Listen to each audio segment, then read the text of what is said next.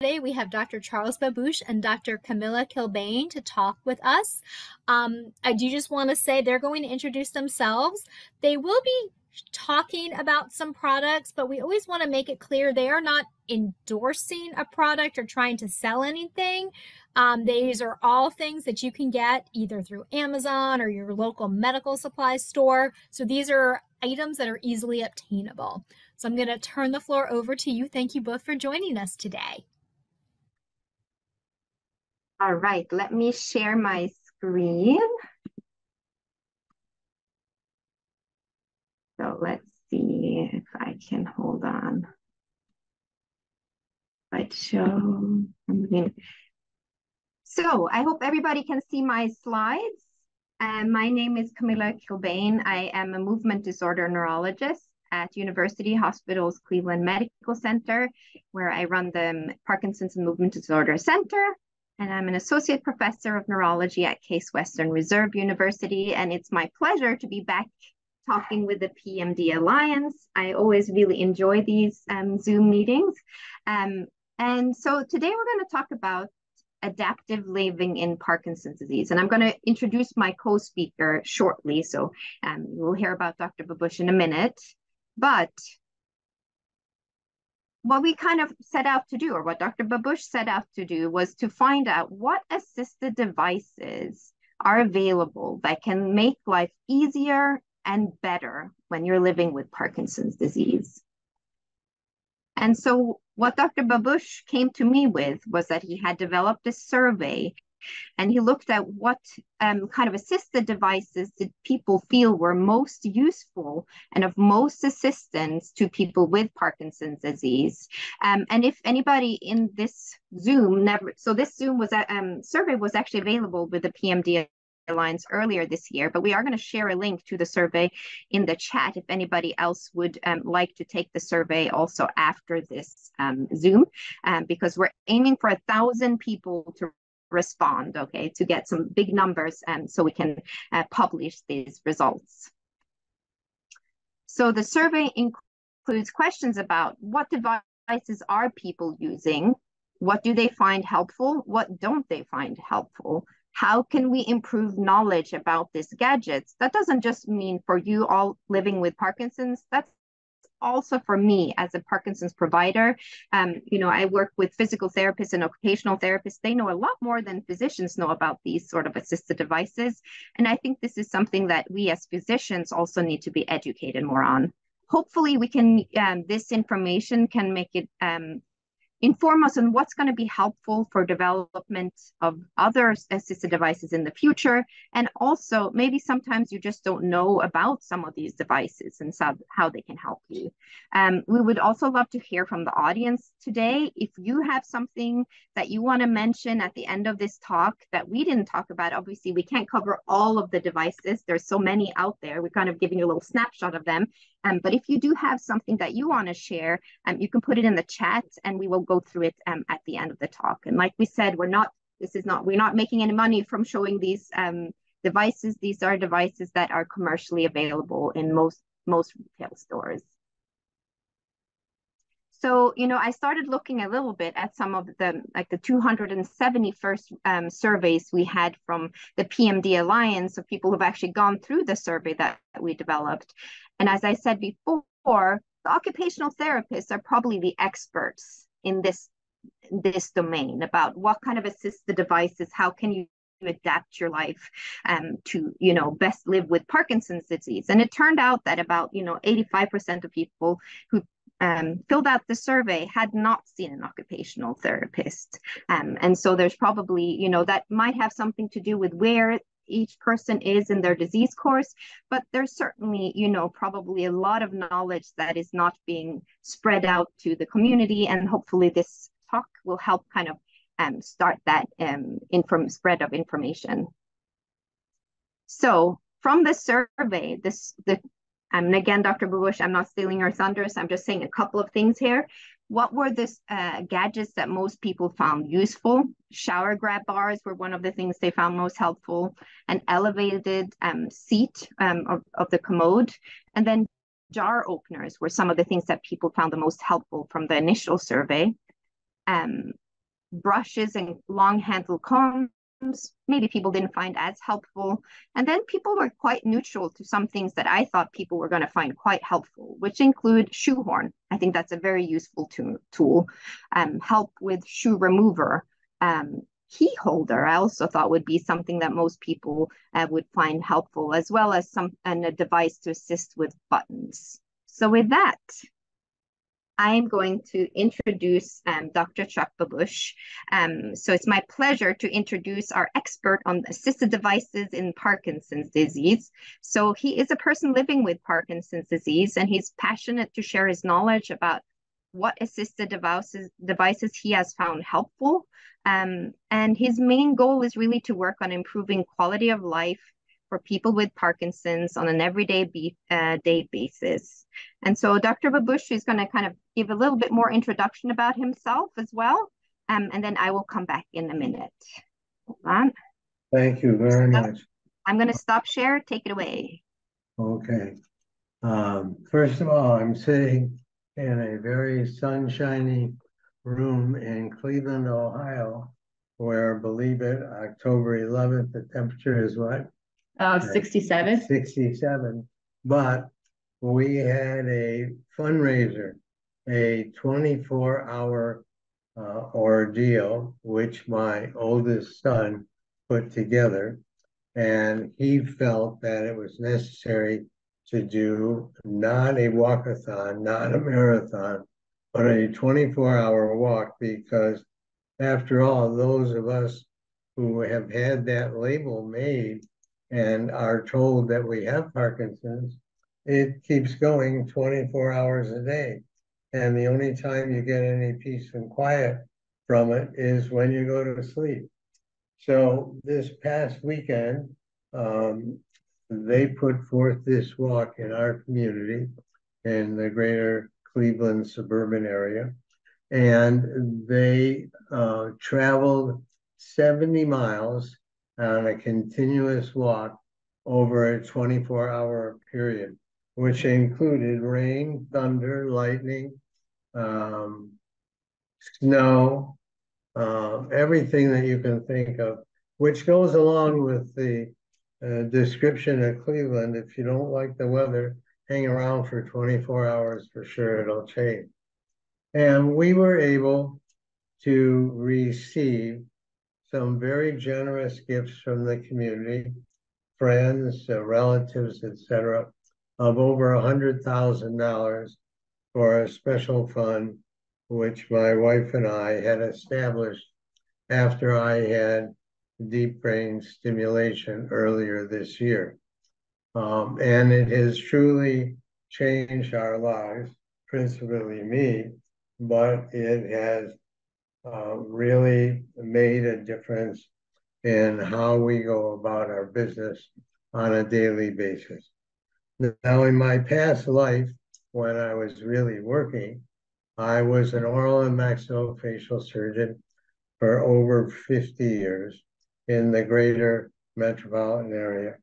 And I specialized in a procedure which involved the use of dental implants to reconstruct people who had lost some or all of their teeth and couldn't be or didn't want to be treated with conventional dentures or bridges, etc. And that was extremely rewarding type of work. And then what transpired is that in 2012, I was diagnosed with essential tremor, which my kids had picked up on and my wife had picked up on, all knowing that something was wrong, because I will describe it in non-scientific terms. I had a lot of shake, rattle, and roll. And that's become kind of a tagline with things that we deal with: shake, rattle, and roll. That progressed over several years to 2017, where I was diagnosed with early stage Parkinson's disease. And then in 2023, January 5th to be exact, I had deep brain stimulation, which reversed and has controlled my tremors and my dyskinesias, and I can eat a normal meal with normal utensils. I still have a little trouble in the morning, which is our most difficult time, ladies and gentlemen, getting dressed, because you wake up from hopefully a good sleep and you have the lowest level or off period that you're going to run into in the day, rest of the day, until your particular medication kicks in and is a benefit. So during the pre deep brain stimulation days, I really found myself to be at a disadvantage. And I noticed that there was no kit, there was no group of instruments, there was no diagnosis by our caregivers, either at home or professionally through the medical clinics that we were being taken care of under. And you want to make sure, if at all possible, that you are taken care of by a neurologist who has movement disorder capabilities and training. And that should be a very important aspect of what we're doing. So let's take a look at some of the ideas. Parkinson's disease is a degenerative disorder associated with tremors, stiffness, and impaired balance and coordination. Now, this biggest impact is early in the day when you first get up, and it affects your breakfast, early appointments if you have to have them, and also how you get dressed. Parkinson's disease is a progressive disease that can have serious complications. You can utilize aids and tools for activities and daily living for Parkinson's and other movement disorders. These ideas that I have and these quality of life objects, which I'm going to demonstrate to you, and what we did with them, is still open for you to feed in and give us some additional comments. Now, these are all the areas, and not limited to these areas, that can be affected by Parkinson's and other movement disorders. So you can see it ranges all the way from constipation to dyskinesia to gait and balance.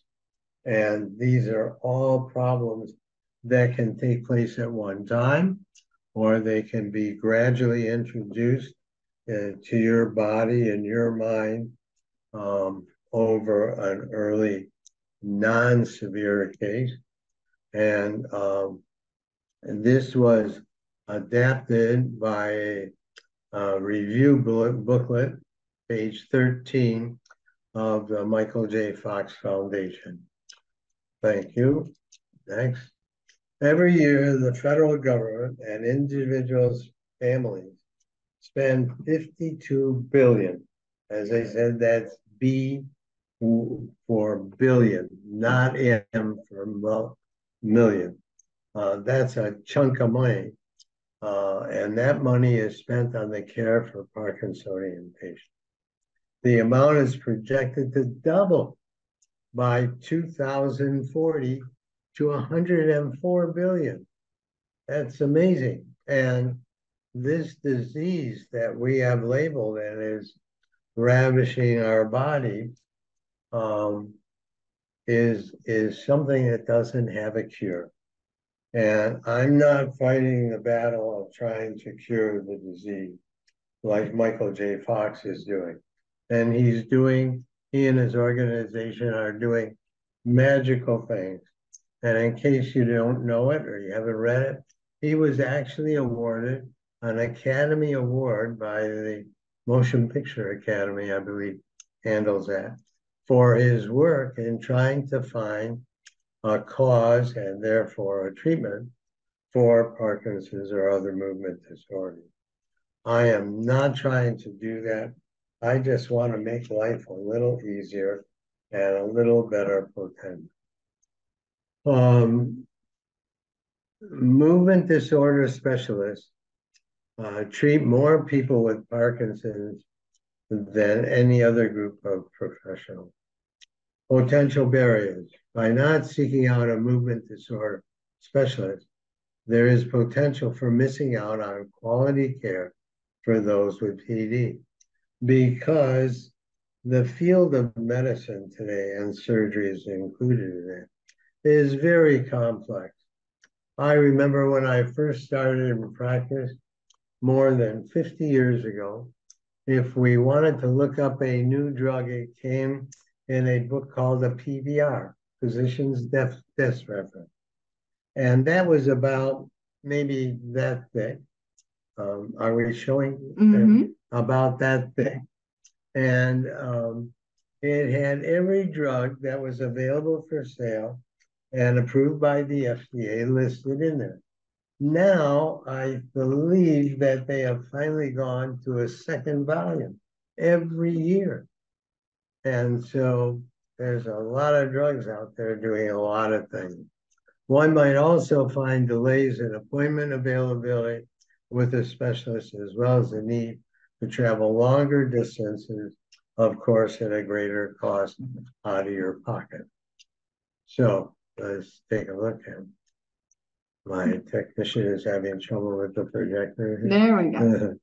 Okay. All right. Now, some of you may think this is a little ridiculous, but I look at this very seriously.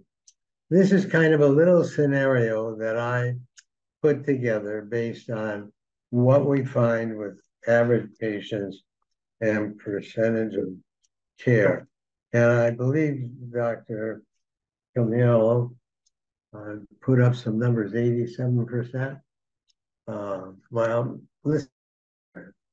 Okay, just pretend this is you on your first visit. Patient is diagnosed with Parkinson. Typical visit to MD. A physician says to you, "Oh, how are you feeling today, Dr. Babbush?" "Oh, not so good. I'm a little stiff. I'm a little slow in getting dressed. I'm just not a happy camper, and I can't do the things I used to do," which my kids are continually lecturing to me about. Usual answer, new or changed. Let's up your dose of your medication and try that for 6 months and see if that'll help you. Or we have a newer drug out, and that also is supposed to address the items you just talked about. Feeling slow, a little stiff, difficulty getting dressed. Then the patient takes his prescription and a card for his next appointment, and he goes home. And his wife said, "What did he say?" And he said, "Well, the doctor didn't say too much. He said, have a cold beer, stretch out on a couch and watch the Browns." I'm sorry if that offends anybody, but that's who we watch here in Cleveland. Win or lose, we still watch the Browns. So what if you could go to your doctor and he had literature that was made for the patient that he said, "Here, take this and read this. I want you to be a little bit better informed." And then there's a pad about maybe the size of this magazine, and it's got duplicate pages, and it's like a prescription pad. And there are 10 or 15 or 20 items that the doctor said, "Listen, we just got input from this 1,000-person survey, and we think there are 10 items on this list that could help you." And you say, "Wow, that's amazing." what are they? They said, okay, we'll get to that in a minute. Now you have that. You also have perhaps a small TV in that reception room that is kind of orienting the patient to this. Then down in the gift shop from the hospital, because most of these individuals are seen multiple times, so that there's a picture of them. And we have these items, and you can buy those, and we're recommending you take a serious look at it. And that's set up in a little kiosk in the hospital. And I believe there's a national ranking of institutions, hospitals, that would carry this type of merchandise. And then we would also have a website available. You can go home, you can look it up on the website, and you can order just like you would order from Amazon. Okay, can we flip that over? Thank you. Okay, so we've come up with the name, and I don't know who used this first. If we did, or PMD did, or doesn't matter. It's a good name, Adaptive Living Devices. Improve your daily quality of life. And what I did is I couldn't find anything. So I started on a campaign of visiting drugstores, pharmacies, big box stores, and gadget stores. And I pulled out anything that I think could work for this purpose. And the survey was developed, which I have, in conjunction with university hospitals and then Parkinson's MD, PMD. And based on the workup of our survey, the use of gadgets and tools, we plan to obtain this 1,000 survey response. Now, have many of you watched Shark Tank? Okay, and I have. I'm an avid, dedicated watcher of Shark Tank. And what's the one thing that seems to be a recurring theme on Shark Tank by one individual, Mr. Wonderful? Mr. Wonderful may wear a black suit and a black tie every day, but he's a pretty sharp guy. So he said, how do we know if you put it together that people will come? How do you know that you can get the business out of it? How do you know all these things? I said, well, we talked to 1,000 potential patients and customers, and they are very interested. And we had 940 favorable responses based on a 1 to 5 answer, 1 being the most needed object I've ever seen in my life, and 5, nah, I don't need that. Let's take a look at this reach stick. I was ready to use this as a void. At the reach stick, some of you may be old enough like me to remember going to a grocery store and they had a little step stool or they had a reach stick. And this is like an automatic claw, and it can come in different lengths, 24, 30, etc. inches. And you can actually reach up on a shelf and get down a glass or a jar or a plate. And that extends your reach, because not only is it a longer distance, but when you have these movement disorders, you have more difficulty in mobilizing your body. Now, here over to the right, there are 2 pictures of a stick with little hooks at the end. Now, this is what I would define as repurposing an item. And this is formally called a dressing stick. When you try to tuck in your shirt in your skirt or trousers or shorts or whatever you're wearing, it's very difficult for Parkinson's patient to get back there and tuck it into your trousers. So they have what they call a dressing stick. But my wife was very clever in dealing with this. She saw one day that I was playing with this stick, getting ready to photograph it for some demonstrations. And she said, "What do you have there?" I said, "Well, it's a dressing stick." She said, "I think I can use it." So she's very short. She's 5 foot, maybe now 4'11". She's and we have front loading washer and dryer. Well, when you go to that washing load, how many of you with the front loader can reach the washed items easily and remove them from this tight packing they get against the drum?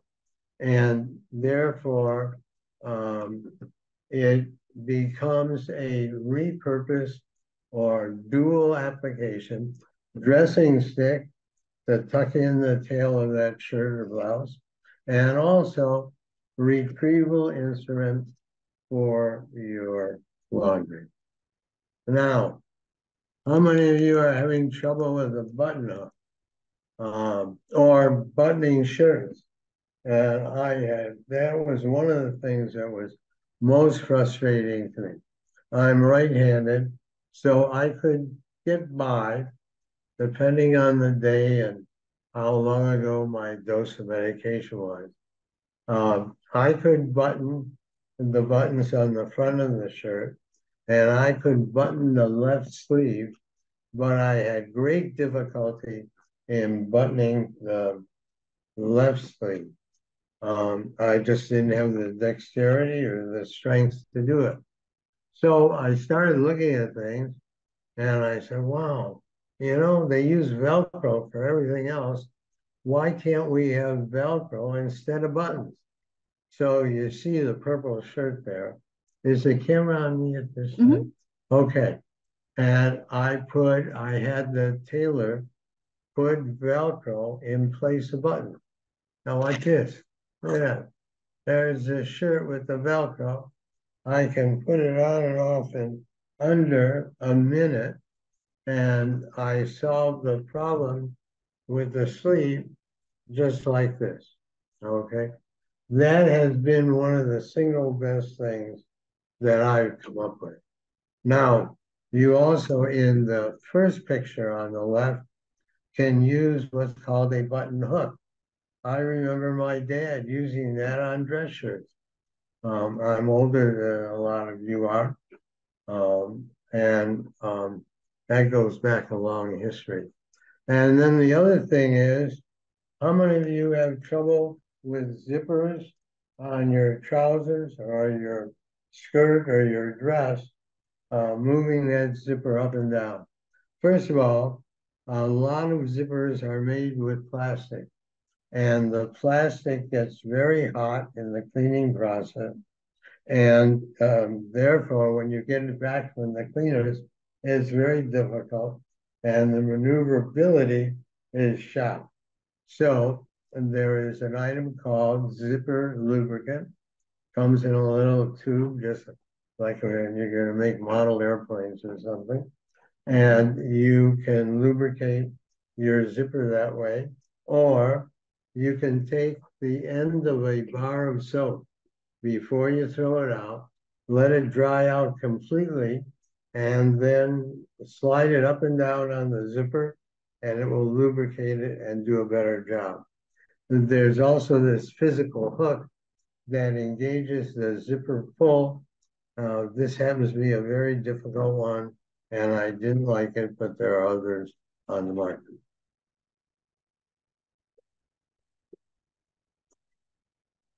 Okay.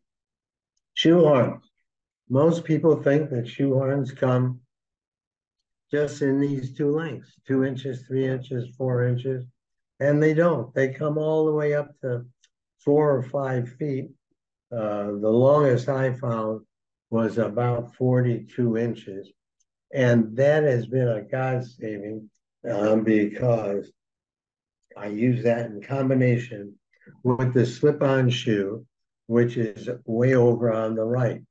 And that slip-on shoe happens to be manufactured by Skechers, and they have every style in the world, and they're all slip-ons. I heartily recommend it. They're very comfortable, and they have an arch support.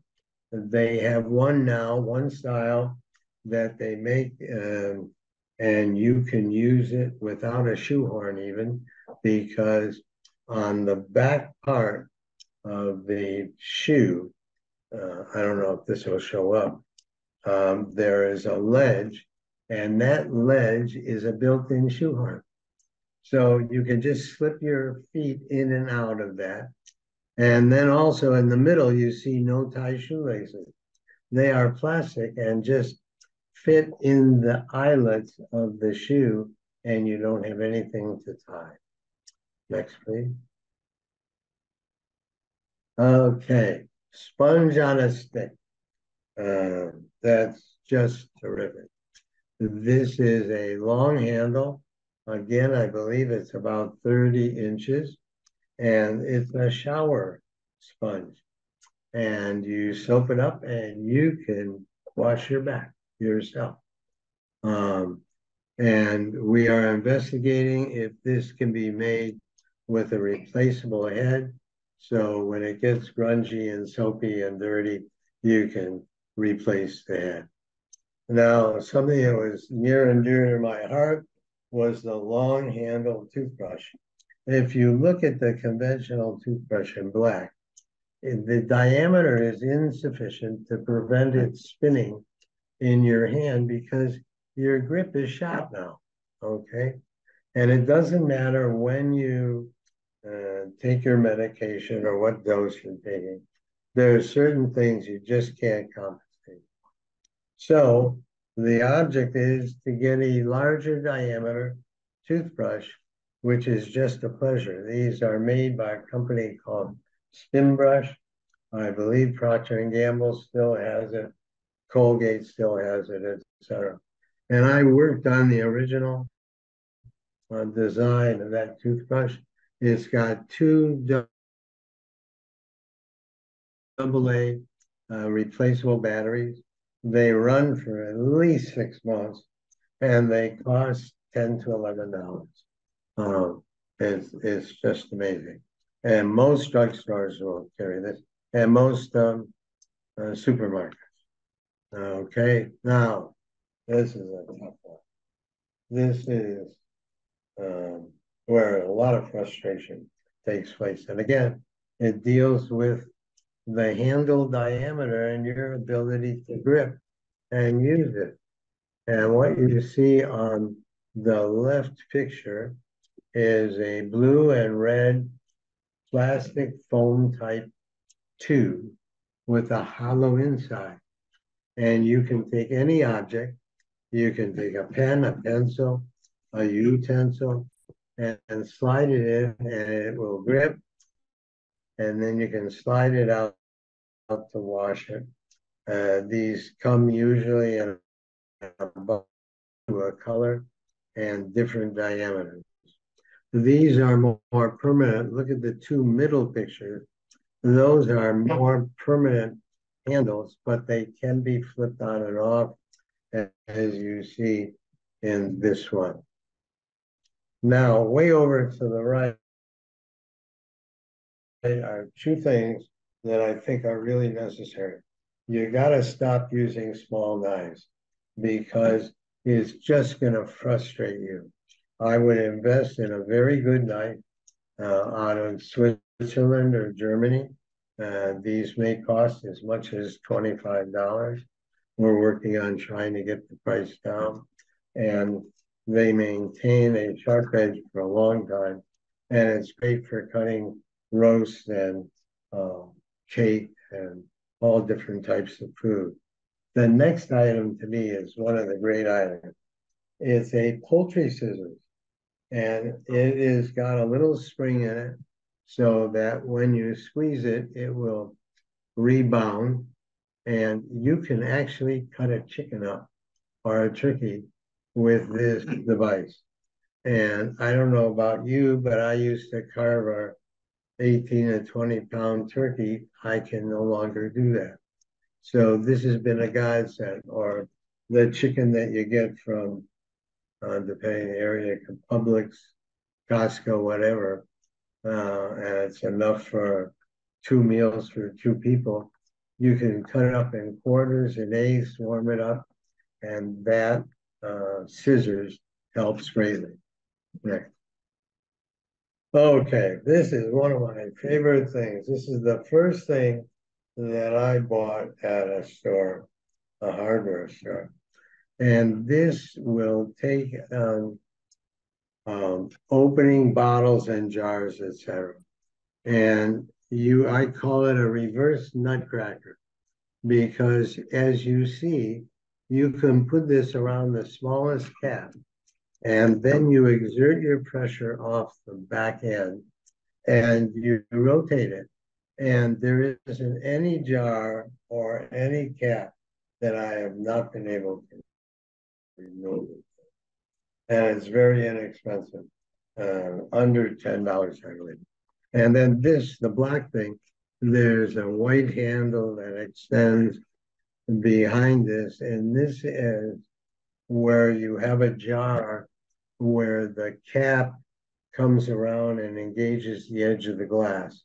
And just like a soda can, you lift that off, and again, you gain entrance. And these are just grippers. They come 3 in a set, and very inexpensive, but they certainly will help you if you don't want to invest in something a little bit more. Okay.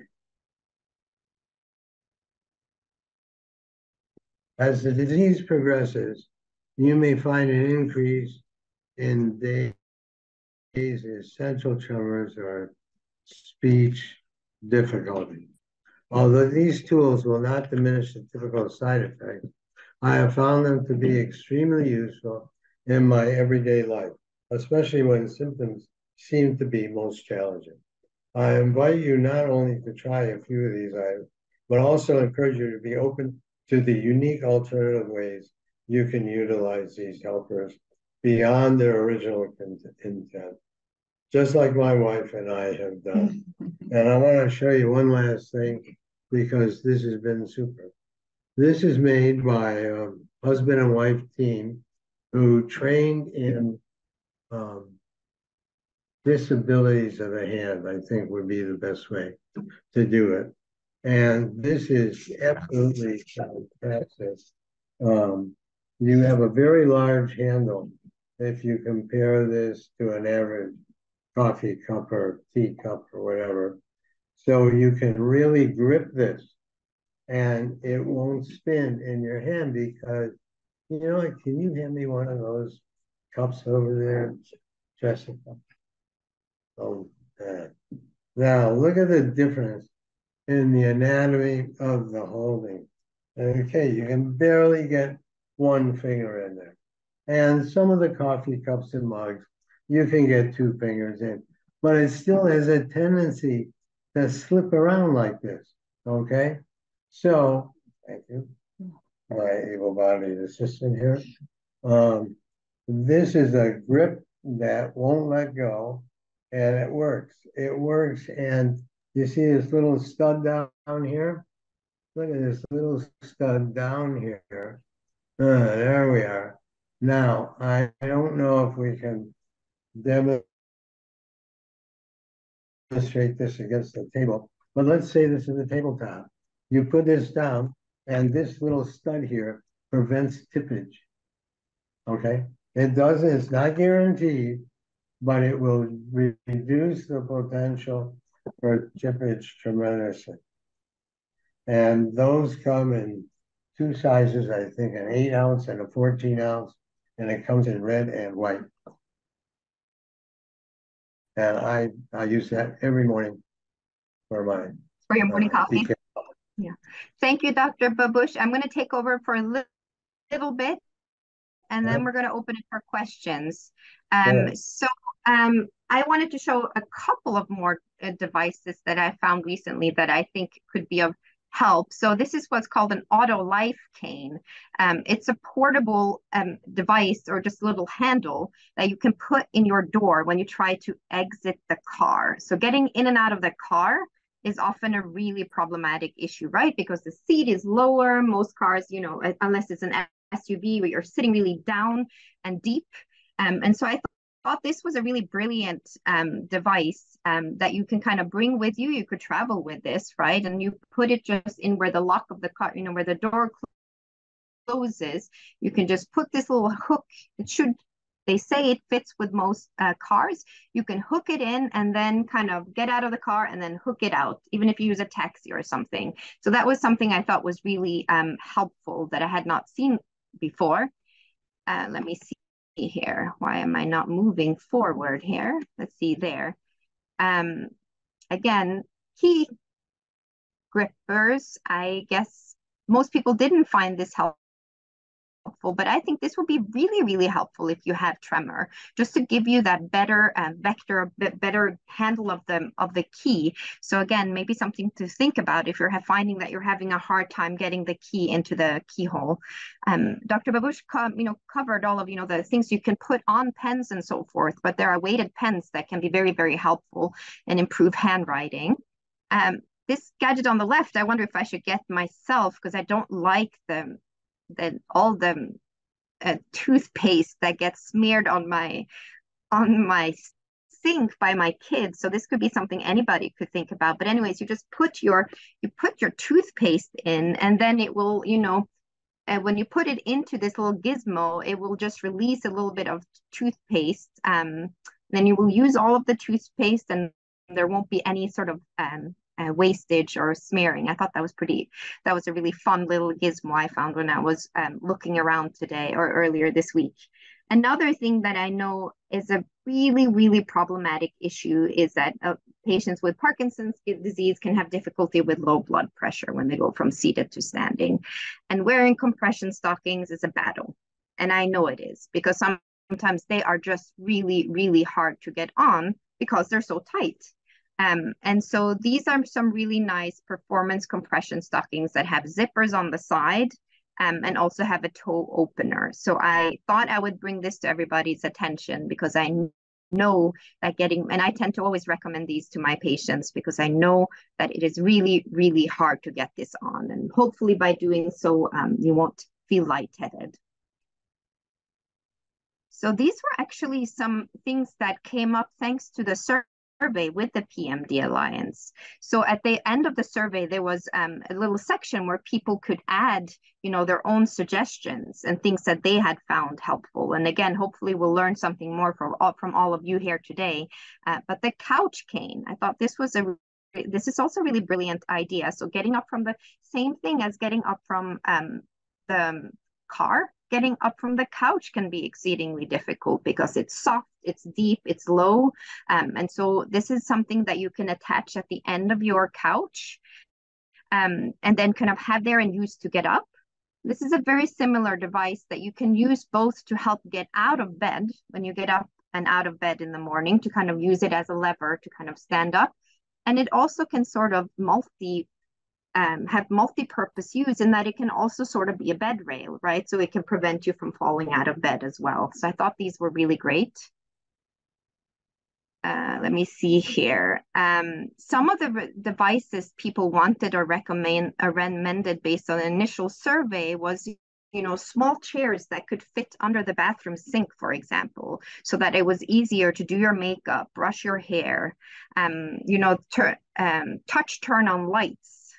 Handheld showers was something that people found to be very helpful. And then also touch screen styluses instead of using, your fingers to use touch screens. Adaptive clothing. I see in the chat there are some people who are already aware of some of these brands, but Magna Ready is a clothing brand that uses a lot of magnets. And then there's also many other companies like Tommy Hilfiger has a whole adaptive clothing section. IZ Adaptive and Buck are also some clothing companies you could check out online if you don't want to go to the tailor, or have somebody else get to your help you with making your clothing more adaptive. So some useful tech gadgets. We're on a Zoom after all, so we should cover some things that are related to technology. So the computer mouse is an awfully frustrating device, right? Because especially if you have tremor, the mouse is going everywhere. You might double and triple click on a lot of things that you don't want to do. So some helpful tips that you can do for the computer mouse. First of all, you can adjust the mouse speed on the computer settings so that the mouse is less sensitive. And so that can, even with the mouse that you have now, that could be helpful in making the mouse kind of not as responsive, so to speak. You can also use large trackball mouse, such as the one that's here on the right. This is called the big trackball mouse. And you see it's much bigger. And then there, the two right and left click buttons are far away so that you won't accidentally click the incorrect one. There are also softwares that you can download, like something like Steady Mouse, for example, which are basically softwares that will filter out tremors and unwanted clicks. Or there are even anti-tremor adapters that you can use between your computer and your mouse. And then there are also mouses that are, specifically developed for tremor, but they can be rather expensive. A large keyboard can be very helpful. This is an example of a large keyboard that also has backlight on it. Sometimes people find it really helpful to use voice to text, and you can also use dictation, software on your computer, so that you can, when you write on your computer, and that can be helpful. So somebody mentioned this in the chat, and I think that this is really important too. So what can you do in the bedroom? Especially, as you said, mornings are hard, but it's also hard to turn in bed. And so silk or satin bed sheets can be very helpful in improving nighttime mobility. There is actually also a specific website or company that makes specialized bed sheets. They're called comfortlinen.com. And basically they have a satin panel that provide, less friction from turning side to side in the middle. And then on the edges around, they have more of like a high friction material that kind of help prevent you from slipping off of the edge of the bed when you're sitting at the edge of the bed getting up in the morning. As somebody mentioned on the chat, having a night light is really an important thing also to ensure safety. Something we won't cover in this talk, but that is, other things that are really important for safety include, like home safety alarms. But I think that's kind of a different talk, so we can talk about it if anybody has questions. Hold on. So I think that's kind of where we wanted to end. It's about 10 minutes. I saw there were lots of questions and also some great ideas and tips in the chat. Ida, and maybe we can go through some of the questions, or maybe some of the other, something from the chat, or if anybody else wanted to say something, they're more than welcome to. Again, if you have some tips that you wanted us to include, that we need to learn about, here's also my email if you want to contact us. And I want to thank you for your time. There was a lot of information in the chat, and some people had asked questions that we were then answered in the chat. So as well as people put websites and such, we also put the survey link in the chat. So I do encourage you to share, to save your chat. If your chat is open, there's 3 little dots on the bottom of your chat. If you click on it, you can save your chat that way, because there was a lot of good information. But a few things that came up that weren't answered. Somebody asked, are any of these devices covered by Medicare or insurance providers, or eligible for a health savings plan? So that is a very good question. I don't think the majority of these would be covered by your insurance, unfortunately, the way it stands. Somebody can correct me if I'm wrong, but I don't think so. A health savings account, I think that would probably be the way that you could potentially get some of these, potentially have some of this covered. But yes, I don't think it will be covered by Medicare and the standard ones, unfortunately. I did also want to, if it's okay, I see that in the chat, Kizik shoes are mentioned, and I think they're a pretty popular brand of shoes that are easy to slip on and off. Let's see, what else do we have here, Eden? Somebody did ask, and do you know anything about this, that they were told it is not good to have magnetic tops if you have a pacemaker. If you have a pacemaker. Magnets in the top interfere. Yeah, I mean, I think, magnets and devices, I mean, are technically not supposed to go hand in hand, right? So it's, I would presume that these magnets are strength or magnitude much lower that they would I think this has to be more of a theoretical than a real risk. But I think in general, metal and magnets don't go together, right? So maybe it's better to, think about some of the other Velcro, use one of the other ones. There's so many other potential ways you could use, assistive clothing that doesn't involve magnets. But I think it's more of a theoretical than anything else. Let's see. Is there a brand name for the bed assist that doubles as a bed rail on the same side as the comfort cane? Yeah, let me look that up. So I'm not endorsing Amazon, okay? So I'm not endorsing Amazon, but this happened to be Amazon Prime Day, okay? So lots of devices were on sale. So I happened to put in Parkinson's assistive devices in my search, and a lot of interesting things came up. And so let me just find the actual label for the bed. I can probably find that for you. And then I see somebody in this chat does say, it mentions not for pacemakers in Magna. So I think we would just stay away from that if you have a pacemaker, or DBS in that case. The same principle. You should avoid the Magna Ready if you have a DBS.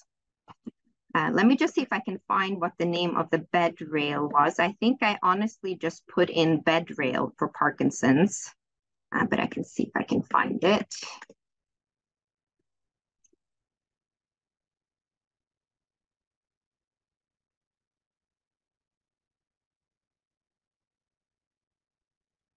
I just want to make sure people are while you're looking. Somebody had asked about a bike, and somebody said a linker walking biker is great to go around and keeps people independent. So I do want you to look at that. Bicycle-like bike. Mm-hmm. Yeah, that's a wonderful bike.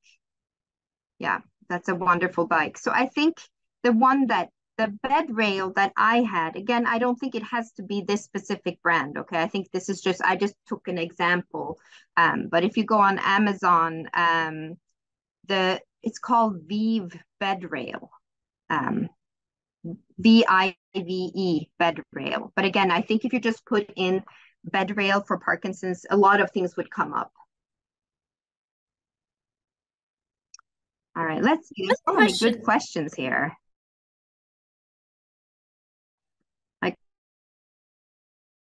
I love that some of the things you thought would be really good, you said people didn't necessarily find value in. Were there some things that you're I didn't think would be very helpful, and yet people really found value in? Yeah, so that's a good question, and that's a great question. So I think the things that they found most valuable were things I really kind of were expecting, like jar opener, grab bars, things like that. I actually thought that anything shoe related was going to be found to be much more useful. I guess maybe it is because most people are wearing Skechers or Kiziks at the moment, but I really thought that anything related to assistance with shoes was going to be higher on the useful. Dr. Babbush, do you want to add anything also? Well, I think all this discussion is great.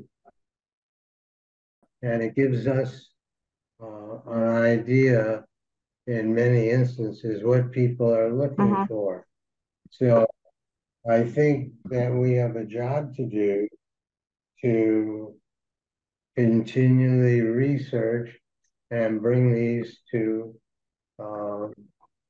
patients who can use them. We don't know how yet because we haven't explored beyond what I've shown you. And we did get some items that we played with in the kitchen that were of no value, so we discarded them. As far as our inventory list will go.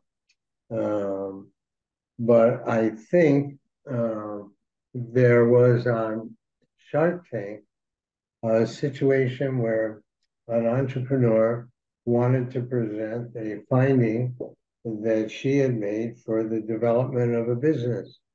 And she was a little bit heavy in weight, and she had an accident and ended up with a leg amputation. And she had great difficulty finding clothing to wear that was at least compatible with her friend's clothing. She didn't want to look like a scarecrow every time she went out with someone or a group of young people. So she developed a line of clothing called No Limit, which was specifically for amputees. And it boils down to very easy. She put a zipper in a leg amputated individual, and they could get their appliance in and out of the leg by just her doing some measurements. And if they did not inventory that item, they would take a look at a custom piece and see what that potential customer would do with it. I think it's marvelous. But even better than that is she claims that the VA hospital in her community came to her for help. And she claims that there's some interactions taking place at the present time with Congress, if they ever get back to work again, to perhaps take a look at it.